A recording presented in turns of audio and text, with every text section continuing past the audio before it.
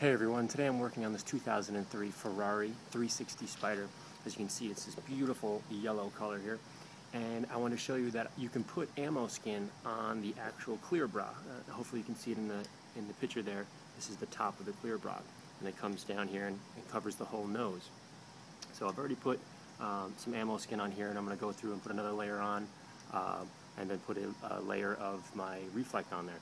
So I'm going to show you a cool tip that I think a lot of people make the mistake of, and you can see it on cars at shows and things. You'd be this white little streak that gets caught in here. So first tip is this. Let's put some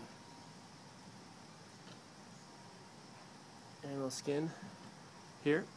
Now here's the line. So what I'm going to do is I'm going to go away from the line as opposed to coming this direction. So when I put on ammo skin on the clear brow, I'm going to push this way.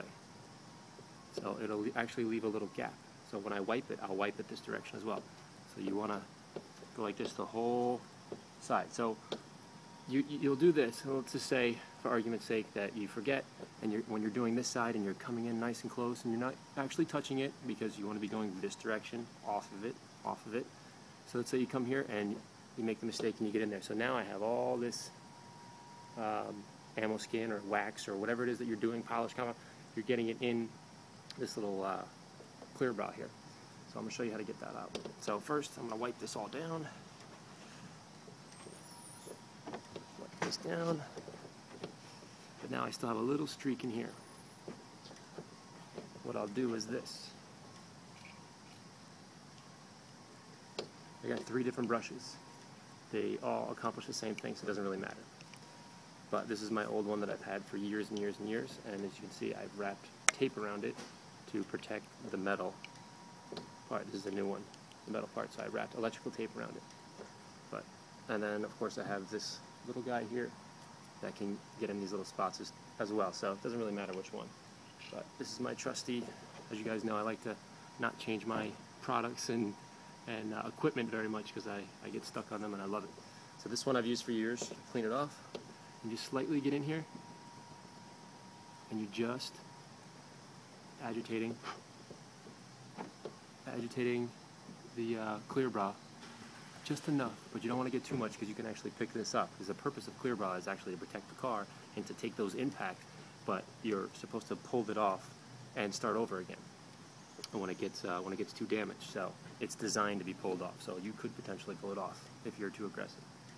So anyways, when you're waxing or putting sealant or ammo skin or whatever it is that you're doing to the car, you can do a whole bunch to the clear brow. I mean, you don't want to, I'll show you tips on how to polish it too. You can actually do that in some cases, but you can always put wax on it. It's just you don't want to get any of it into the creases. It doesn't make you look like you know what you're doing. So anyways, hopefully that clears a little bit of confusion up, and I'll see you guys out there. Hey everyone, today I'm working on this 2003 Ferrari 360 Spider. As you can see, it's this beautiful yellow color here. And I want to show you that you can put ammo skin on the actual clear bra. Hopefully you can see it in the picture there. This is the top of the clear bra. And it comes down here and it covers the whole nose. So I've already put some ammo skin on here, and I'm going to go through and put another layer on, and then put a layer of my Reflect on there.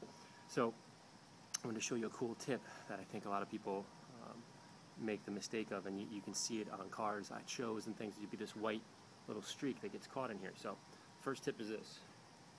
Let's put some ammo skin here. Now here's the line.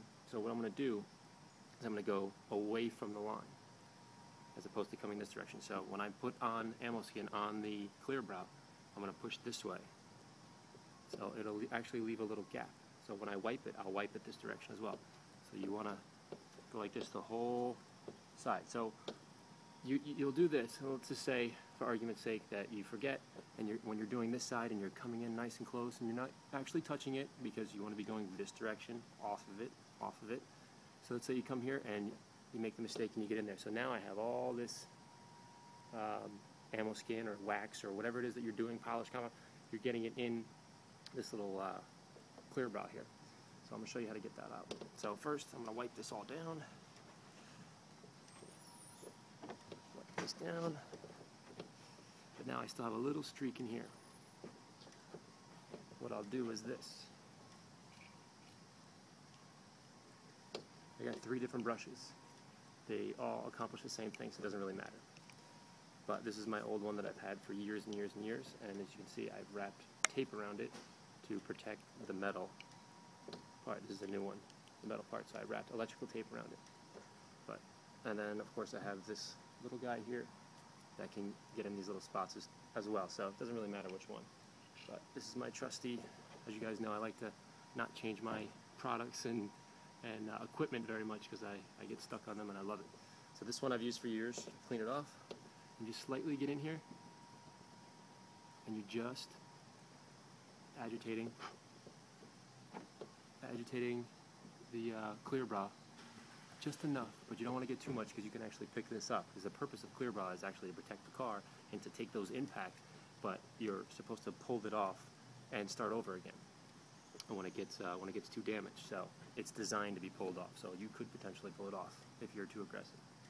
So anyways, when you're waxing or putting sealant or ammo skin or whatever it is that you're doing to the car, you can do a whole bunch to the clear bra. I mean, you don't want to, I'll show you tips on how to polish it too. You can actually do that in some cases, but you can always put wax on it. It's just you don't want to get any of it into the creases. It doesn't make you look like you know what you're doing. So anyways, hopefully that clears a little bit of confusion up, and I'll see you guys out there.